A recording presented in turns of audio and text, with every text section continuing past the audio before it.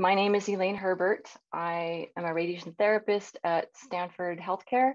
I am also the radiation therapist curriculum lead for RCC. Thank you for joining us. And I can't believe that we're almost to the end of the course. This will be not the last session, but the last lecture with content. So today we're going to talk about a culture of safety. With my slides. If you're on the laser pointer, it might not work if you click. Is it because of the laser pointer? Oh, there we go. Okay, so far in the course, we have covered cancer and the role of radiation therapy in treatments. We've covered radiation physics, radiobiology, treatment planning, comparing the techniques of 2D, 3D, and IMRT, simulation and immobilization, imaging, and the role of IGRT in the transition to doing IMRT or VMAT, and motion management. We've talked about all this complexity that the new technology brings with computerization, digital charting, digital imaging, MLCs, respiratory gating. All of this stuff allows us to deliver very conformal treatment, which allows us then to escalate the dose to the tumor while sparing normal tissue. These are very powerful tools that allow us to very precisely and carefully deliver a potentially lethal dose of radiation. So I want to emphasize in this session that, as Peter Parker's uncle told Spider-Man, that with great power comes great responsibility. So today, first, we're going to look at examples of errors that were mentioned in this New York Times article. And then in the second half of the lecture, we'll talk about preventing errors.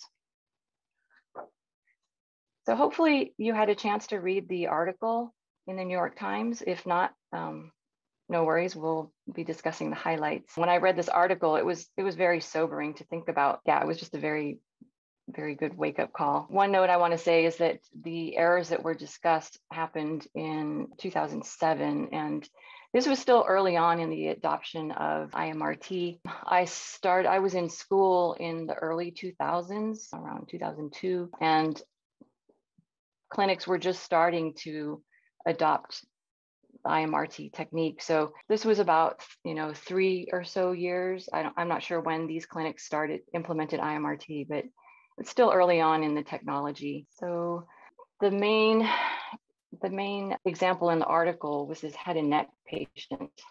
So according to the article, what happened to the patient?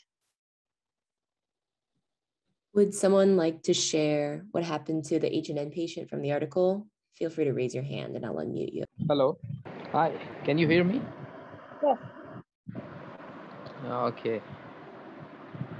So according to that article that you have shared, and in that actually the radiation oncologist tried to improve the plan.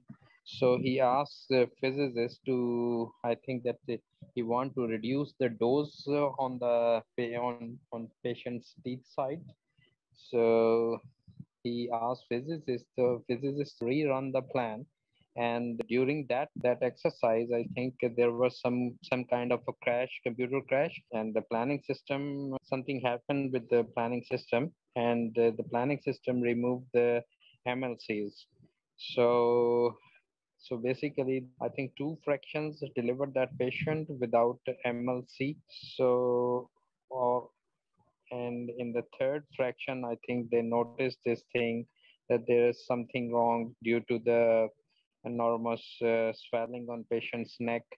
So the physicist basically rerun the plan and try to confirm, or with the help of, I think, some another software, and she realized that there is some problem, and then he shared it with the physician. I think so. That was the I learned from that article. Yes, thank you. Yes, the problem was that the patient got treated with an open field instead of the MLCs moving during treatment. So he ended up receiving 13 gray per fraction, and the 3 fractions were a total of 39 gray, all to that whole head and neck area. As we noticed in the article, that they didn't do a plan verification before running the plan on the patient. And then also the therapist delivering the treatment didn't notice that the MLCs were not moving. I'm gonna show a video. I know some of the clinics have not implemented IMRT. So I'm going to just share what it looks like when the treatment's going. So during BMOM, this is an example of the point and shoot, the MLCs move during treatment. So in this example, these leaves were at the maximum position. So this entire area was open field, and that's what the patient received. Instead of having a very conformal dose, he basically got blasted, which was quite unfortunate. Oh, let me go back. So just one question I want you to be thinking about is, as we're looking at these errors, is think about what if this was me at that clinic, what could I have done, or what could have been done to catch this error? So in this case, the treatment plan wasn't run on like a QA phantom to make sure that everything was okay, that the plan was going to deliver the dose expected. I don't believe there was a second physics check, which is standard in our clinic. And then also the therapist during the 1, 2, or 3 treatments didn't notice that the MLC leads were not moving, or this would have been caught, right when the first fraction was delivered. So the importance, the take-home point for us in this example is, as therapists, we need to know how the equipment works. In this case, the MLCs should have been moving. And if we didn't know that that's what's supposed to happen during an IMRT treatment, we wouldn't know that something was wrong. So this is an unfortunate accident. Okay, so in the other case that was mentioned, would someone like to share what happened to the breast patient from the article? Hello. Yes. Yes, so for the breast patient, it was a case whereby the wedge was out for all the treatment fractions, and the therapist only noticed that the wedge has been out on the second last fraction. Yeah. Yes. Thank you.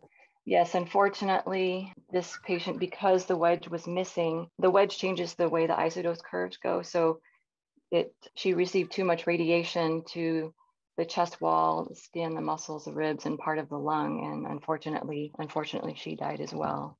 And the thing for us to think about is what would have caught that. And you mentioned that yes, the therapist did not notice. And again, the emphasis I want to make is that, for breast tangents as therapists, we should know that anytime there's a curvature in the tissue, we want the isodose curves to adjust for that curve. So anytime there's a breast tangent field, there should be a wedge in the plan. And then we should notice whether or not the wedge was implemented in the treatment. So out of 27 of 28 fractions, there was no wedge. From the article, I think this was not a manually entered treatment, but it was electronic record and verify, because the weekly chart checks, they didn't notice that there was no wedge. And then also the therapist out of 27 fractions didn't notice that there wasn't a wedge. So we'll go quickly through the other errors, and my slides won't forward. There we go. So other errors that were mentioned. So 90 prostate patients were given the wrong dose. So what could have prevented this? A number of things that we could have been done. I'm not sure where the error happened, but let's say the prescription was, the wrong prescription was prescribed. Something like a peer review would catch that. Or if maybe if the plan was set to a different dose than what was prescribed. Let's see. So peer review might have caught that error, or maybe a plan check to check if the plan is meeting the prescription requirements.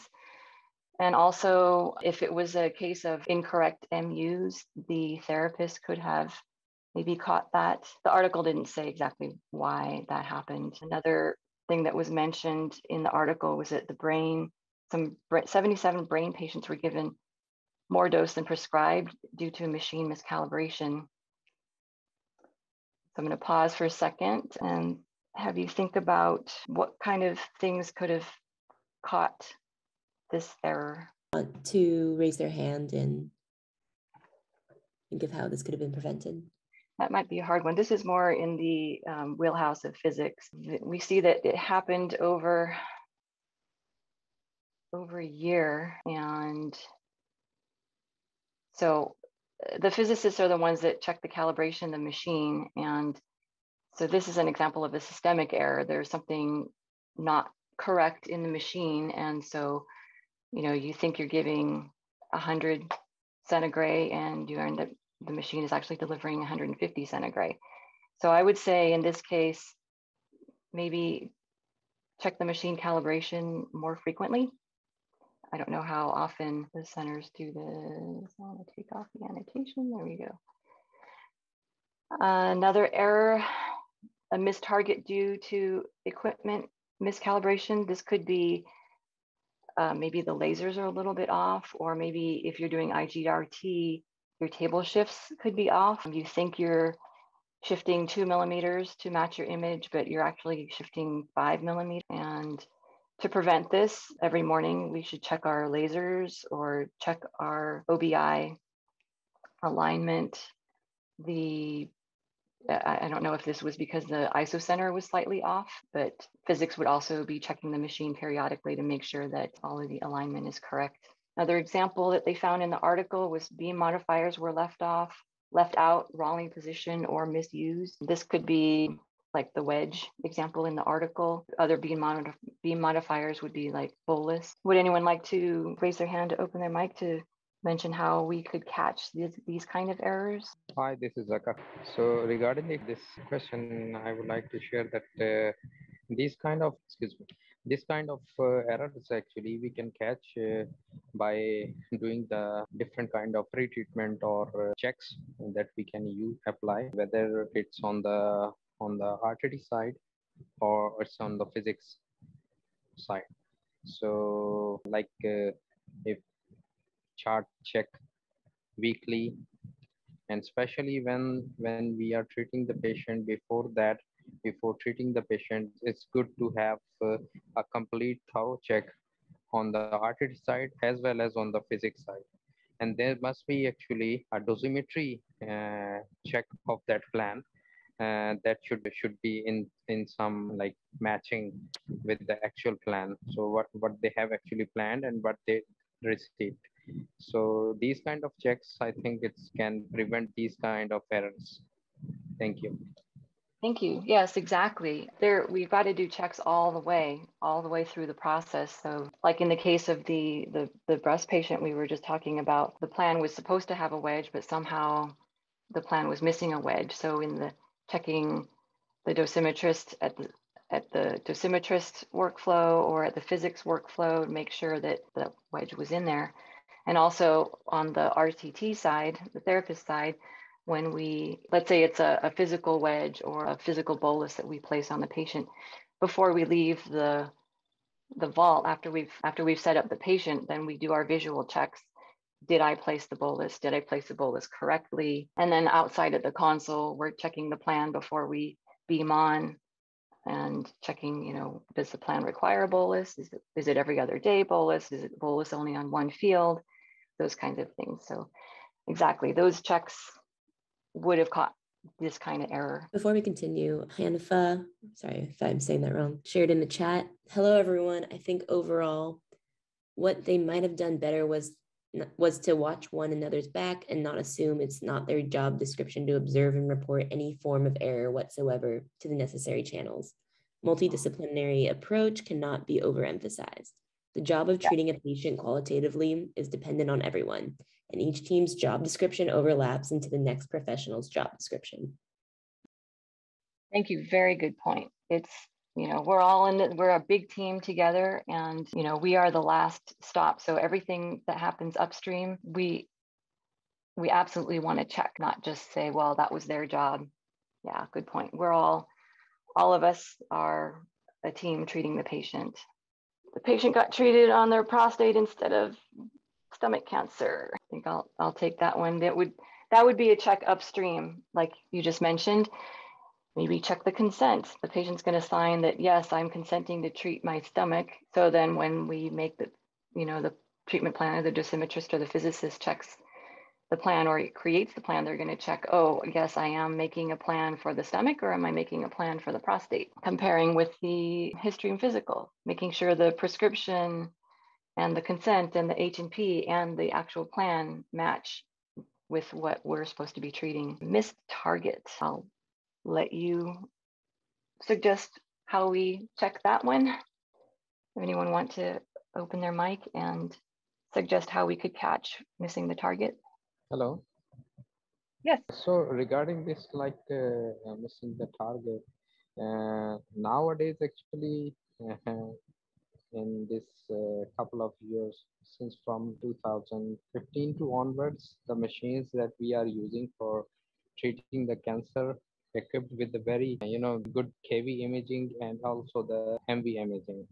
So on daily imaging can also prevent this. So that's especially those centers who have these sophisticated machines can actually target the volume on daily basis and remove the minor or minor errors on daily basis, or they can treat it 100% accurately on daily basis. But before, if we talk those centers, especially those have not these opportunity to have these sophisticated machines and still working with the old machines, on that centers, I think there are some, if they have paperwork, so they can utilize the anatomical stamps over there. They can place the location of the tattoos.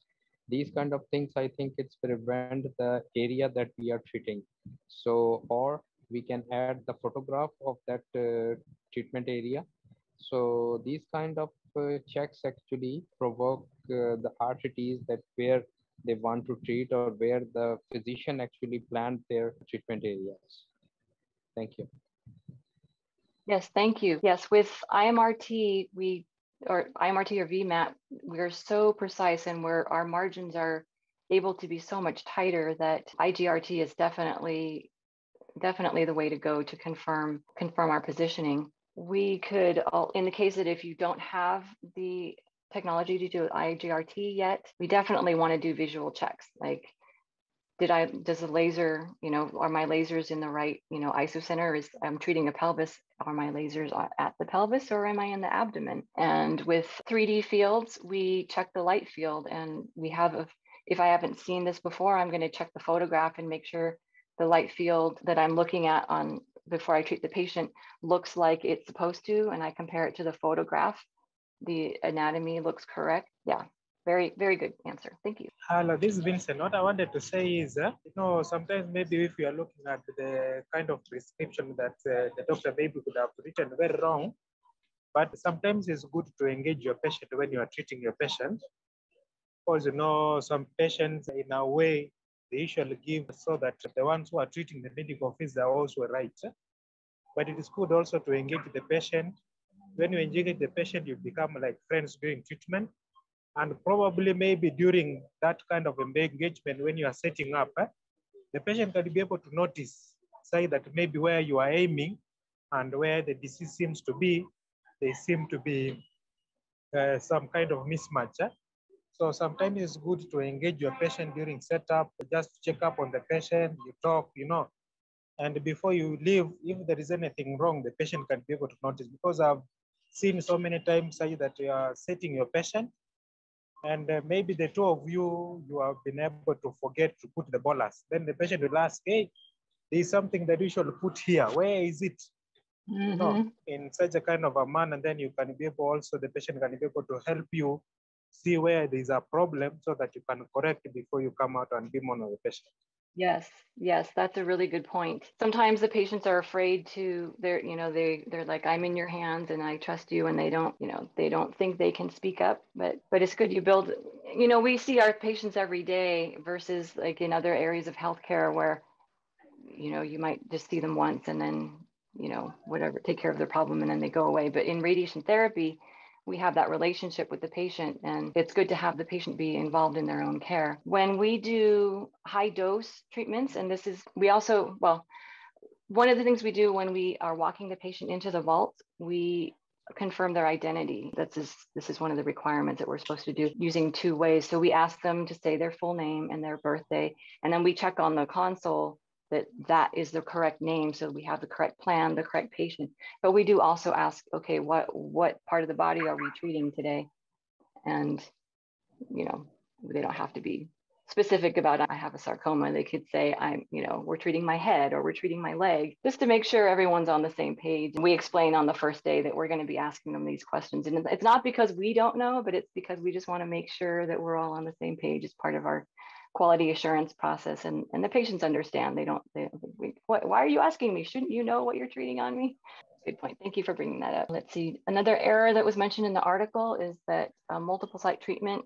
On a multiple site treatment, one site got too much dose and the other got too little dose. And it mentioned it was due to improper documentation. I'm guessing that this might have been maybe with manual charting and manual entry of treatment parameters. So I think, it doesn't mention in the article, but I think what's going on would be that maybe, let's say it was they're treating a right rib and a left rib, and they documented that they treated the right, or I can't actually think of how this would happen. Maybe it was that they thought that they treated the right side already and it wasn't written down. And then maybe there was a shift change. And then, so the next therapist treated the right side again. But I'm going to zero in on this improper documentation part. So to prevent an error in a situation like this, perhaps we could have a standard operating procedure for documentation, where everyone, make sure you follow the correct treatment flow, workflow on how you document so that there's no confusion. You should never be pre-charting if you're doing manual charting. I'm not sure what that error was. Oh, patient received someone else's treatment. Oh, how could we catch that? Feel free to raise your hand or open your mic. Hanifa said, by proper identification of the patient. Exactly. We make sure we're all on the same page. We bring up Mrs. Patient on the console, and then my partner goes to get Mrs. Patient. And then, like we just mentioned, that we've identified that, maybe I haven't met her before. And so I'm going to ask her name. Maybe she looks like, maybe we have patients that look alike, or maybe have similar names. So we want to check that we do have Mrs. Patient in the room and Mrs. Patient pulled up on the console. Very good. One other way that we've talked about timeouts in previous presentations, but at the console, when we check our MUs or check the treatment plan, maybe if, it's a hectic day and the wrong patient is pulled up on the console, but I have my PDF of the treatment plan. When I check the MUs, I'm thinking, okay, we have Mrs. Patient on the table and I have Mrs. Patient's plan in my hand. Then I'm reading the MU numbers to my coworker who is on the console. They're going to check that the MUs match the MUs that I'm expecting to see. And that should match too, because the MUs are never going to be the same from patient to patient. So that's another way to catch, this would be right before treatment that we're catching it, but an MU check. I've had students say, why do we have to check the MUs every day? It's always the same. It's never going to change. And it's like, yes, that's true. The MUs aren't going to change because the plan's not going to change. Well, unless there's a change in the plan, but the MUs aren't going to change from day to day. But this is also one way to catch that we have the right plan pulled up on the console, checking that we have the correct patient and the correct plan. So it sounds like it's important to catch these errors before they harm the patient. What can we do about this? Very good question. I'm glad you asked that. We're going to spend the next half of the lecture talking about error prevention. This is kind of a pun. Safety is no accident. Yes, we're talking about having a culture of safety.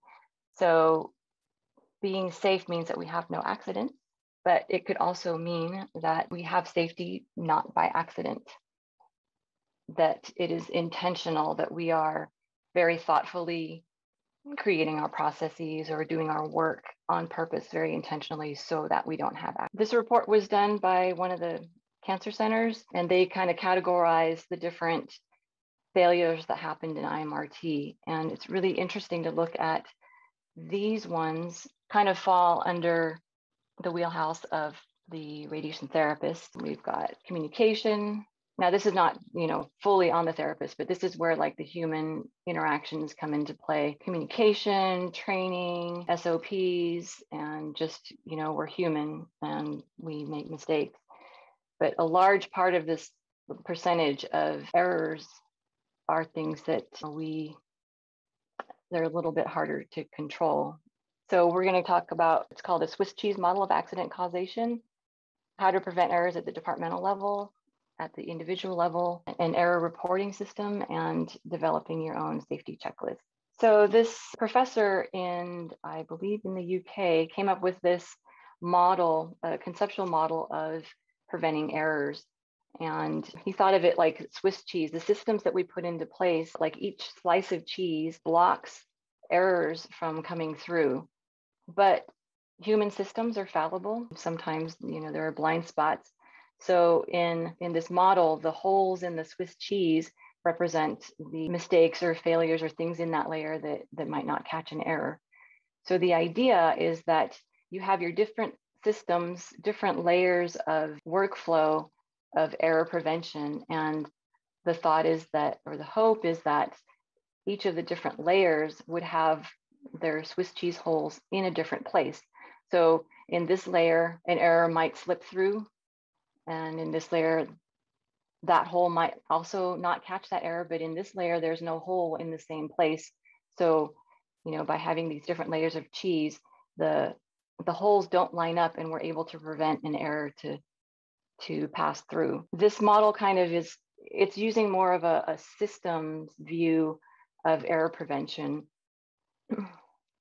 rather than just saying, it's because so-and-so didn't do their job. We want to create a workflow that prevents errors. So in radiation therapy, it might be, our layers of cheese might be a peer review, physics check, the RTT check, machine QA, and hopefully these catch the errors that will prevent harming the patient. But if errors do occur, the concept here in the Swiss cheese model is that the holes happen to accidentally line up, and then all of these blocks that are designed to catch errors happen to all line up with the failures to not catch an error, and then harm would reach the patient. Someone asked, if MLC is not working, can we treat a patient? No. That would be like if you're using Serobend blocks, if you don't have a block, you don't have a beam shape. Yeah, you have no way of shaping your field. So it sounds like even though there were checks in place, some errors still go through. What can we do to prevent this? We can. Good question. We could add more cheese. With the introduction of this, with more advanced technology, the systems are so complex. We need to make sure that we keep up with our quality assurance. When you introduce a new planning system or a new workflow, you want to adjust and adapt to this new technology and very thoughtfully add more things that could catch errors. So education, all these, you can add. The idea is that add more systems to hopefully stop errors from reaching the patient. And each of those layers are going to have their holes in different places. A hypothetical example, actually, I think I can, in the interest of time, okay. So talking about error prevention at the departmental level, I'm just going to talk about some examples. And this is not an exhaustive list. This is just to get you thinking. The concept of the Swiss cheese model is that we want to have systems in place to catch mistakes. So for example, policies would be like morning QA has to be done on the machine every day before you treat a patient. So you have to check your beam symmetry, that your lasers and your isocenter is correct. All of our equipment is correct before we treat a patient. So another example of a QA, part of your QA program in your department is that you must run a quality assurance plan on an IMRT plan before you treat a patient. It has to pass the QA there. Another example is requiring 2 therapists to be present at all times involved in the treatment. Having mandatory stops in place, like the physician must approve the contours before planning even begins, those kind of things. So on a department level, what are your requirements? What are your policies that you want to have in place? Automation is the best way to eliminate human error. I might, like for myself, have a mental checklist of things that I check. Let's say I'm doing a chart check, but I've seen one clinic, they have actually, they wrote a software program that will check, they'll run through like their plan and their parameters and things, and it will automatically check if it'll kind of do an initial treatment chart check. I know that in our dosimetrists or physicists have a automated plan checker. So when they finish making a plan, they have a mental list, a checklist of of all the things, did I do this? Did I do that? But they have it automated. So that way, let's say you get distracted and you accidentally miss one of the items on the checklist. So they have a little program that checks all of those things. The trick about doing automated checks is that you have to design that very carefully to make sure you catch everything. And for the things that you can't automate, then you should have a standard workflow. And by this, I don't mean, one person decides this is how we're going to do it because I like to do it this way. But as a team, you agree this is the best practice. We should make sure we check the bolus before we leave the room, or we should chart a certain way so that everyone's on the same page, everyone knows what's going on, there's no confusion. When we transfer the simulation notes I work in ARIA, so we type in the setup notes for immobilization. We have a standard way of writing it. We always put the site that we're treating first, and then we have an order that we list what immobilization devices, and then we talk about, then there's a mention of, is there gating, is there bolus, are we imaging? And there's just a standard order. That way everyone's on the same page, we write it the same way, we read it the same way, and there's clarity and no confusion.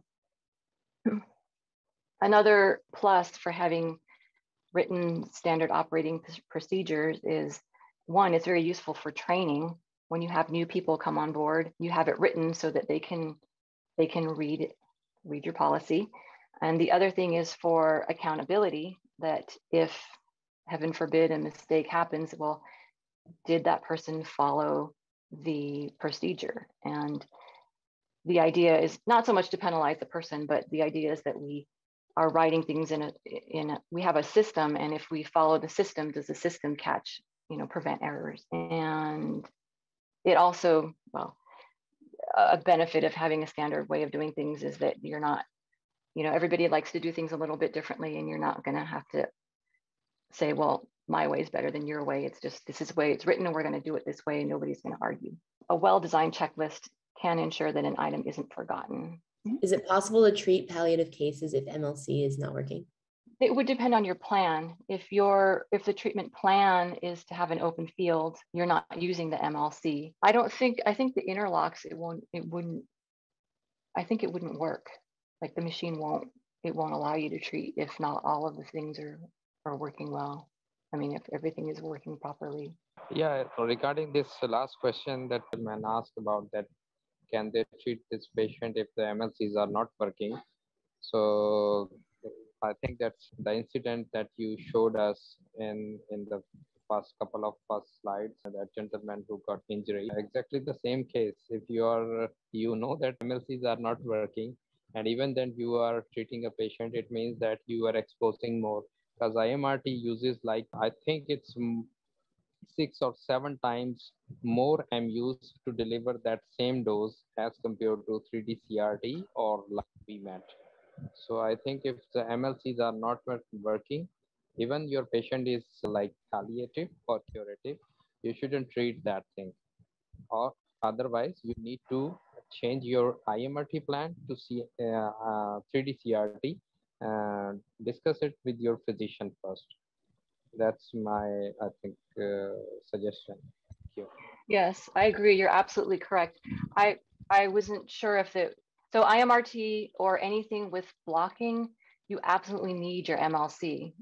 Otherwise you're not blocking your field. But I wasn't sure if the question meant like if it's a palliative field and you're just doing open field, just a rectangle, the MLCs in that case are not involved. But yeah, absolutely. If you have any kind of beam shaping, whether it's 3D or IMRT, anything that uses the MLC for blocking, if your MLCs aren't working, you can't do the treatment. You're not going to deliver the plan that is designed for that patient. Yes, thank you for that clarification. Sir Reason here had this quote: "We cannot change the human condition, but we can change the conditions under which humans work." So for your error prevention at the departmental level, you can design your workflow to help us as humans, because we're fallible, but help us to be less likely to make mistakes. You want your workflow to be streamlined. So I couldn't find good therapy examples. So this is a kitchen example. So in this situation, the person is going all over the kitchen to get material, like forget I need a fork and walk over here, and then, oh, I need salt, it's over there, and oh, I need, and they're running all over the place. But if you have your workspace designed, in a logical manner where your equipment is where you need it to be, and it's much quicker, it's much faster, things are very clear, you're not going to forget anything, all of your stuff, you want your workflow to be streamlined. You want your workflow to be efficient, and that would do the same thing where you're not running all over the place with trying to get material here and there, and you might forget something and you go over there. And another, sorry, this is a kitchen example, but when you're I'm talking about designing error prevention, you want it to be efficient. This is a bad example, sorry, but it's from the kitchen. So let's say you're measuring salt. So I'm going to measure in a measuring cup. So if I want to make sure I don't make a mistake, am I going to measure again using a food scale to make sure I have a correct amount of salt? Now, do I really gain anything by measuring the salt twice in two different ways? Well, yes and no, but is that, just think about if the design for my error prevention is something that actually, is it just creating extra work, or is it something that's actually going to stop a meaningful error? Is it going to cause more chaos? Is it going to cause more steps? Because the more complex your checking system is, that in itself introduces places where mistakes can occur. And your error prevention design needs to be effective. Using the kitchen example, I might have very carefully measured the salt, but do I have anything that checks if I use salt and not sugar? So in designing your systems, does my safety check actually stop the error from reaching the patient? At the departmental level, you want to have an organized environment. Who wants to work where everything's a big mess? It's just nice and clean. This picture on the left, it's nice and clean, it's organized, I don't have distractions, and you want to minimize multitasking. This is a misconception that you should be able to do many things at the same time, because it's really not, it really doesn't work. I shouldn't be treating a patient and then answering the phone or checking charts and trying to schedule at the same time. And you also want to minimize distractions while you're treating a patient, especially when you're trying to enter your treatment parameters and a nurse comes and wants to talk about a situation with a certain patient. You don't want to be interrupting the therapist while they're doing their safety check. We call this a sterile cockpit when we're flying or flying the console. We don't want somebody to come by and have a conversation with me during a crucial point. So once your department has systems in place to prevent errors, it also comes down to individual responsibility and error prevention on an individual level. So when we're one of these, again, these are just examples, there could be more things in this list. Preventing errors obviously involves having your staff be trained and knowledgeable. This would be things like how to use the equipment properly. Do I know how to move the height of my image receptor so I don't collide it with the table? Do I know how to collimate my when I'm taking an image, so I'm irradiating less of the patient. And knowledge, this would be like the example of, let's say, the breast patient issue. Does the therapist understand that there should be a wedge in place? So I should know what is happening, what should be happening in order to stop it if something doesn't look right. The MLCs, I should know that the MLCs should be moving during IMRT treatment, or that the gantry should be rotating during a VMAT treatment. If I didn't know that, and in this example, and the MLCs are not moving during treatment, if I didn't know that, I wouldn't have stopped the treatment. Then human factors, we are human. Things happen in our lives.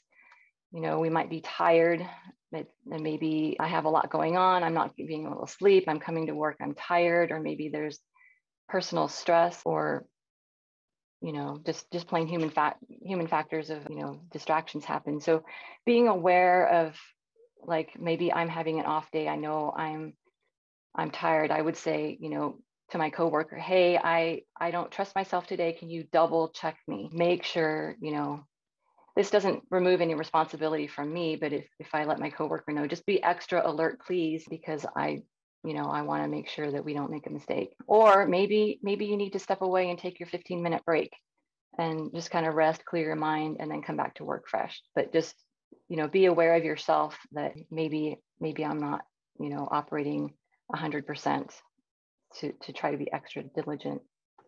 And on an individual level, your individual professional ethics, this is your individual integrity, that we are following the SOPs. We're doing best practices. We're not taking shortcuts. If we have a question, like let's say we're image matching, and you know, I want to always ask my coworker, do you agree with my image match? Am I looking at the right thing? Am I on the right vertebral body? Just an extra set of eyes. Am I texting on my phone during treatment? Those kind of things should never happen. So this is in the area of personal professional ethics. Take a little breather here.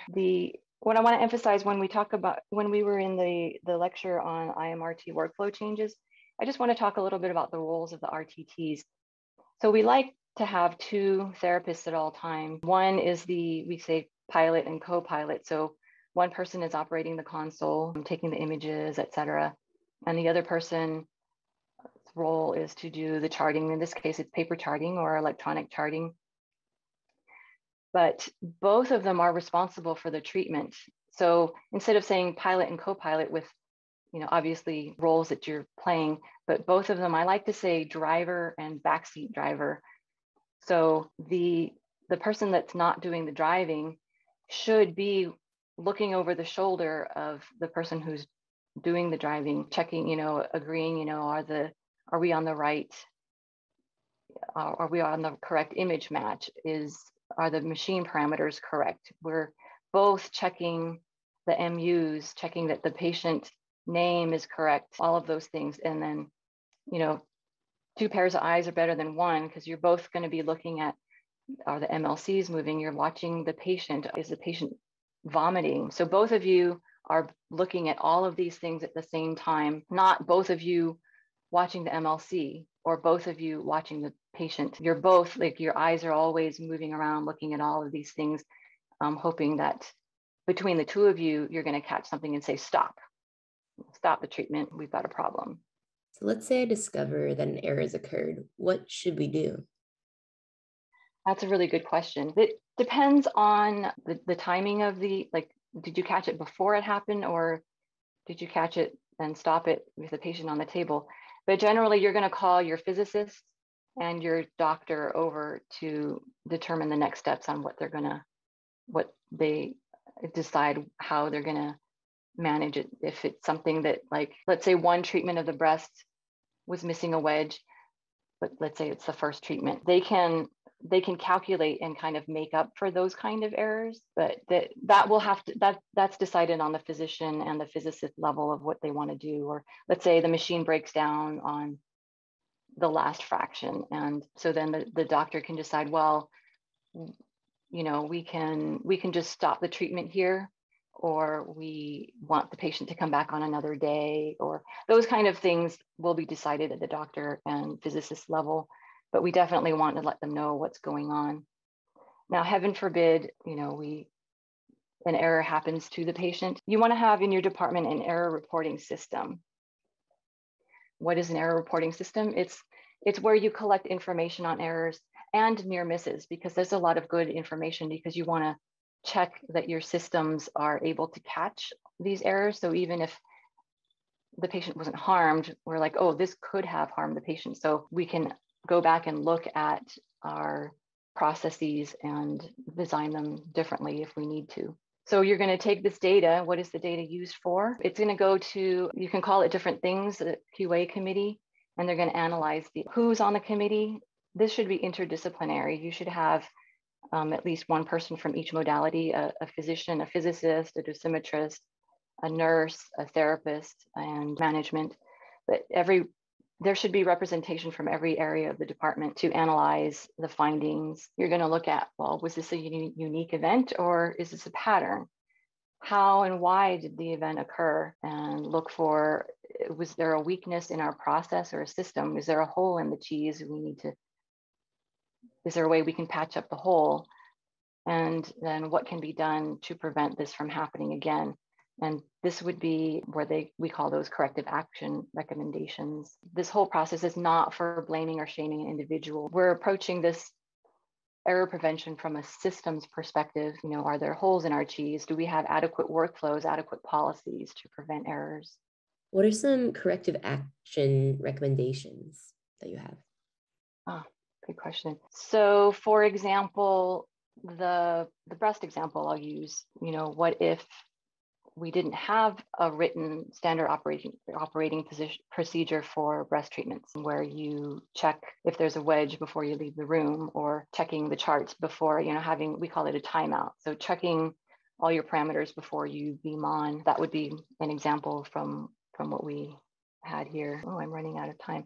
The stuff on this slide right here, this could be a whole entire course. The concepts come from actually manufacturing. And if you want to Google lean manufacturing, or it's called continuous improvement, Toyota production systems, process improvement, that's kind of where this comes from. It comes from manufacturing, and it's translated into healthcare. I'll have some resources in the ending slides for you. One thing I want to caution when you're doing corrective actions is that you don't want to make the solution more complex than the actual process, because every time you introduce more complexity, then you can introduce more places that mistakes occur. On your committee, like I said, you should have subject matter experts should have input. And what I mean by that is that when you have a corrective action, it shouldn't be just, let's say, the manager making a declaration that the therapist is going to do X, Y, Z, because we need to test if that's actually going to work. Is it going to catch the error?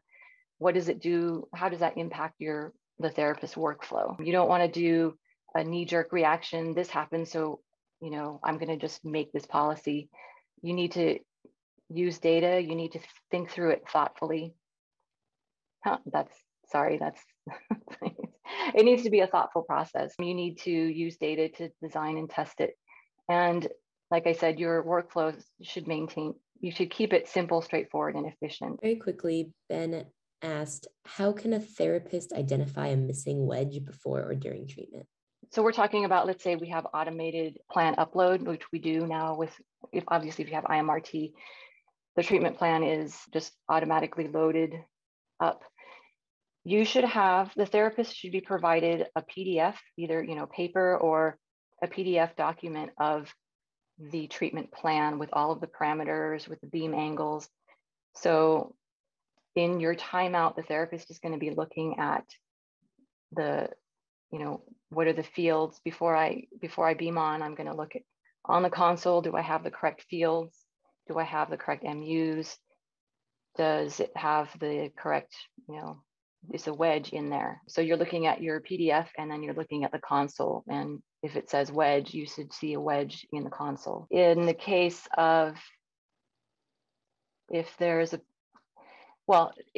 a wedge missing in the plan, that should be caught in the initial chart check before the patient even comes for treatment. Then the therapist is going to say, I have a breast tangent. I should see a wedge in there. And I don't see a wedge in the plan. So they should call the physicist and say, is there supposed to be a wedge? Was this a mistake that you forgot? Now I'm going to say there's an exception because there are techniques now using field and field with breast, and it doesn't use a wedge, but instead it uses the MLC. So in that case, there wouldn't be a wedge, but that's another, that's another topic. So we were requested for some example checklists because we've been talking about checklists, and I'm running out of time here. So I'm just going to go through this really quickly. So the checklist that we're going to send to you, I think we have it on the Google Drive. It's only going to be talking about these areas where the therapist's workflow touch in the whole radiation therapy workflow. And when you go to develop your checklist, you should think through at each step of the workflow, what are the things that you can check, or what kind of errors you can catch. And so at simulation, do you have the correct patient? Do you have the correct site that is being planned for? What are the physician orders, et cetera? Initial chart check before you even get the patient in. Like I said, does the plan look correct? Is it the correct site? Does it match the consent? Does it match the prescription? Does the dose match? Are all the safety checks done? Did the physician approve the plan? Did the physics do their second check? Did the physics department do their QA? Are my treatment notes entered correctly, et cetera, et cetera? Sorry, I'm going to have to rush through these. First and daily treatments, they're very similar. Again, all of the above, and then you're going to check if your machine parameters were uploaded correctly. Do I have the correct immobilization? Do I have the bolus on? Does the field, am I looking with my eyes? Does the field look correct? What am I checking before the patient gets on the table? What am I checking at the console? Sorry, I'm going to rush through this, but I think as experienced therapists, I think you have an idea what things you want to have in your checklist. So checklists are a helpful tool. However, you want to avoid overkill, because if it's too long, it's going to take too much time. People are going to gloss over it. They might skip things. And also, if your procedures are too complex, people can make mistakes. So that's kind of a lot to do all in 1 hour. But having a culture of safety, we are the last stop. The therapist is the last stop in preventing an error from reaching the patient.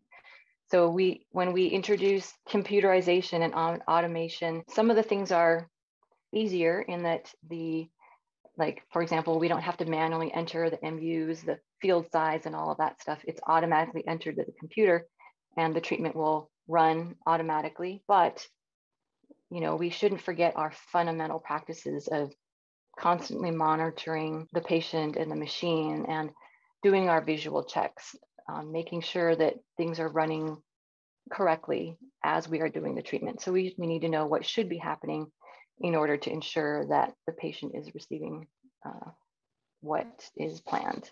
So just running over the key points, with great power comes great responsibility. We have the ability to put systems in place at the departmental level, and at the individual level, we take personal initiative to make sure that we don't allow mistakes to hit the patient.